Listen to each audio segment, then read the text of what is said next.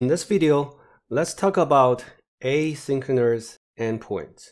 So imagine this is the service that runs all the time and listens to the port for the HTTP request to come in. And then there is this HTTP request that comes into the service to the port, and the service picks up the HTTP request and tries to process the request. And after processing, it would then return this HTTP response back to the caller.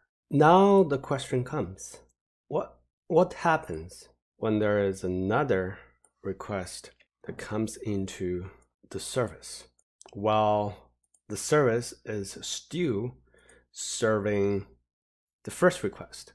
Does the second request need to wait until the service finish processing the first request? In ASP.NET Core platform and the Web API application framework, or MVC application framework.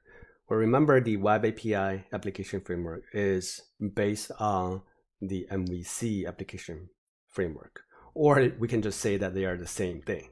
So in the MVC application framework, there is this thing that is called thread pool, right?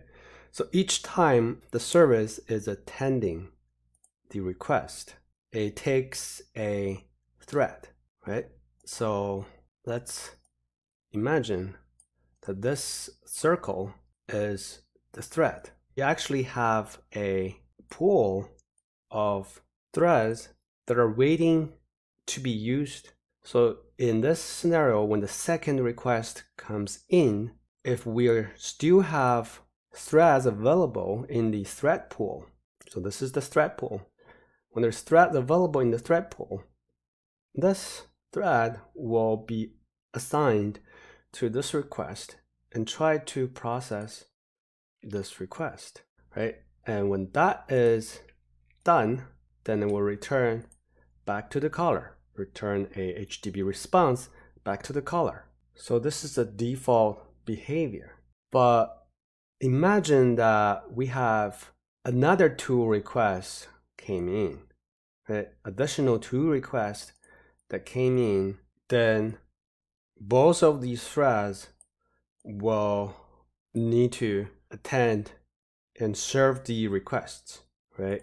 And just so happen to be, all of them happen to be long running. Now here comes a problem, right? So let me make it more realistic by deleting the request, right? So all of them are still being served. Now the 5th request comes in. What happens then, right? Here is a scenario that we are concerned about. We need to deal with the asynchronous endpoints. So if we look at our endpoints right now, we can see that none of them are asynchronous. They're just regular methods. In this case, what happens is that when the 5th request comes in, it's going to look for another thread in the thread pool, but it finds out that the thread pool is running out of thread. And in this case, the system is going to create another thread. But creating thread costs resources, and it's a relatively slower process, right? So we need to avoid this scenario by making those action methods asynchronous. And let's use an analogy to better understand this situation. Let's say that you walk into this restaurant, okay? This rectangle is a restaurant, and there are 2 waiters or waitress. Let's just say 2 waiters. All right, so waiter number 1 and waiter number 2. There are 2 waiters, and you're the customer who wants to order something. So you came in, and then the waiter is gonna come over and ask you, what do you want to order? So you said, I want a noodle. So this person will go to the kitchen. Let's say this is the kitchen. Okay, it's a kitchen. Okay, so the waiter asking you, what do you want? You said, I want noodle. The waiter is going to go to the kitchen and place the order. Ask the chef to start cooking the noodle for you. Now, here comes another customer. So, while this waiter is busy helping you, this waiter is going to help the second customer, right? And then this waiter is going to go to the kitchen as well to place the order so that the chef or the chefs can start cooking for the customers. So, and this is similar to in our situation, the restaurant is the service, right? The customers are the requests, while the customer placing orders are the request.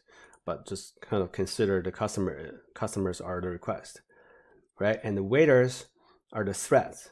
Currently, with all of the methods as regular methods, not asynchronous methods, the waiter can only serve you until the food is cooked, and the waiter is then return the food, bring the food to you, and then the waiter is going to be ready to accept, to help the next customer. Right? That's the problem that we're having right now. So let's say that in this situation where all of the waiters will have to wait, then the problem comes when there's the third customer that comes, right? Comes in, no waiter is going to be available to help the third customer. The restaurant will have to hire another one, and apparently that's going to take a long time to hire another waiter just to help the customer. The customer might as well just go to a different restaurant. This is just a metaphor. And no restaurant run their service like this. What they actually do is that, so let's say there are two customers coming in at the same time, the waiter is going to help to place the orders. Once the waiter goes to place the order in the kitchen, the waiter will immediately be available, waiting for the next customer to come in. And then this waiter is going to help the customer and then place the order, going back and wait for the next customer. And before the next customer comes, the dish that the first customer ordered, the noodle, is ready. So then the waiter is going to bring the food to the customer, then go back and wait for the next one, right? So this is asynchronous, right? It does not require the restaurant to hire another waiter just because a third customer comes in. Two waiters can help a lot of customers. Similarly, if you make your action methods in a web API asynchronous, then threads will no longer need to wait until the endpoints or the action methods finishes processing the request. The thread can immediately return back to the thread pool and wait for the next request to come. Only when the long-running process within that action method finishes processing that request does the thread comes back to help continue to execute the rest of the action method.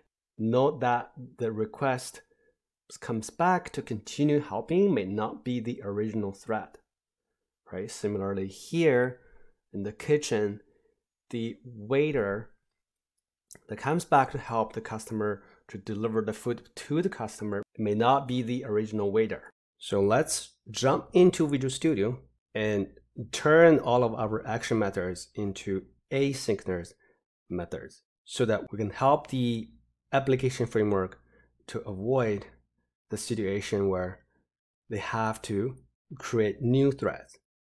Right? We need to reuse all of these threads as much as possible. With .NET Framework, it's not a very difficult task to make our action methods asynchronous.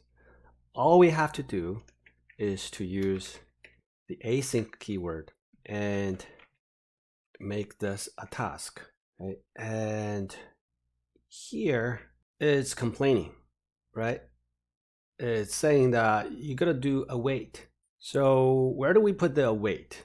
So we're putting the await keyword right here. And then we need to, instead of use the toList, we need to use the toList async method like this, right? And what does this await mean? Let's go back to our analogy here. So this, when the first customer comes, right? So let's bring this outside. These two customers didn't come in yet.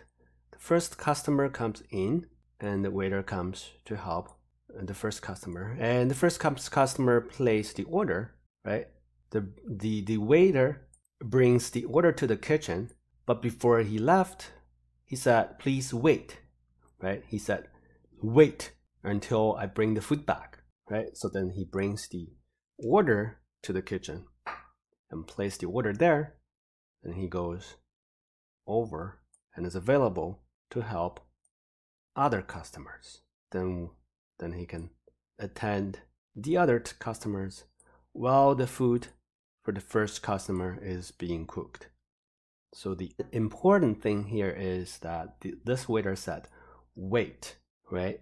So that is similar to this await keyword here. This await keyword basically means that no matter how long this method runs, the application framework makes a mark inside here, right? This is actually supposed to be 2 lines, but we put it in 1 line.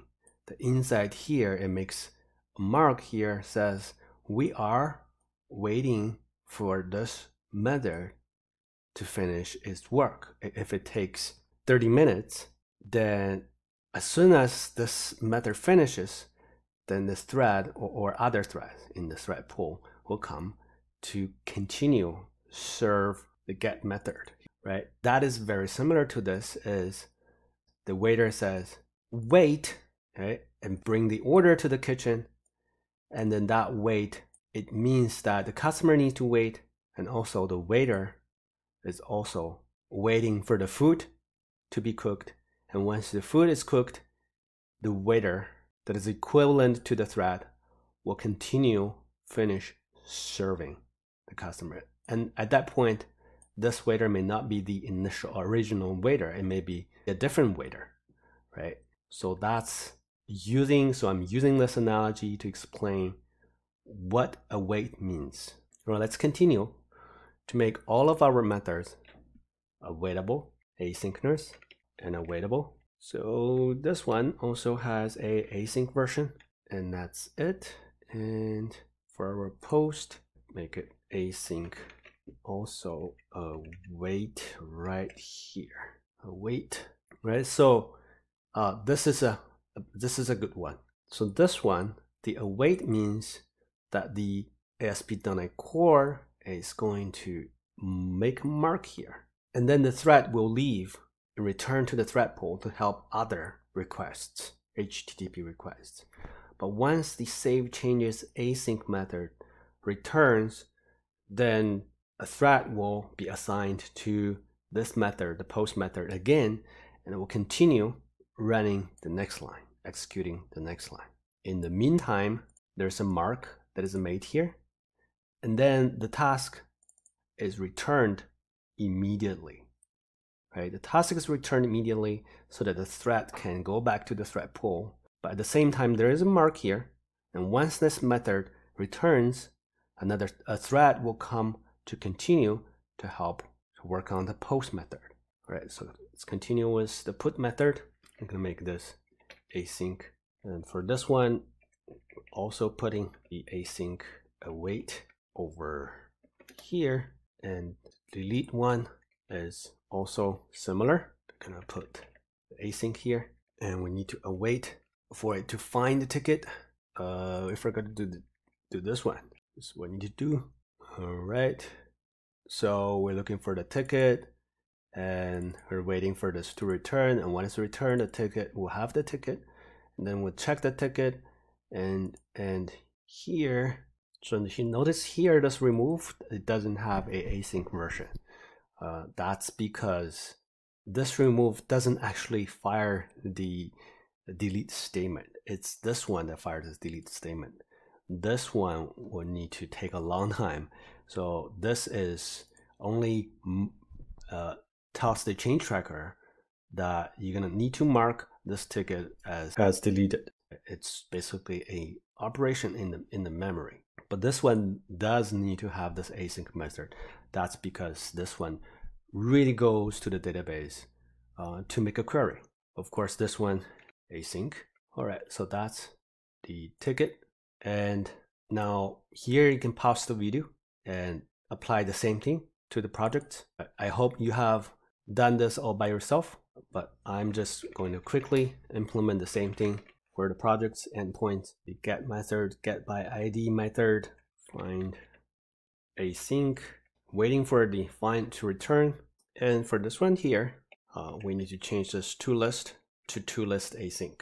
And the async method returns a task, right? So in order to actually take the tickets collection back, we need to have this await method, right? Waiting for it to return.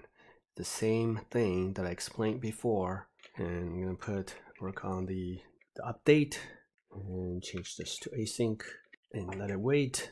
And last but not least, putting async await on the delete method and then on the save changes, and we are done with all these changes. Let's give it a test. Let's do a Control F5 and service started. Let's go to our Postman, and we shouldn't be able to tell any differences between the async and not async because we're a human. We can't tell how fast, like it goes really fast. So everything still works. We just need to make sure that everything still works. This one doesn't have the third, so let's take the first project. So we still have that, and we can still do creating all of the projects. Now we should have 3 projects, yes. And now we can update our project, update the first project, right? And update successfully completed. You can see that we updated, and we can delete the first project. And now we deleted the first project. Same thing with the ticket. We have 3 tickets, and if we create a new ticket, then we have 4 tickets now. I'm going over here, checking that we did create the 4th ticket, and we're updating the 3rd ticket to make it the 6th. It says in the title the 6th bug, and then we go to the get tickets query, and we can see then which has the last one, which deleting the first ticket. Then we go to the get tickets endpoints and tested that we did deleted the first ticket. So these are the manual tests.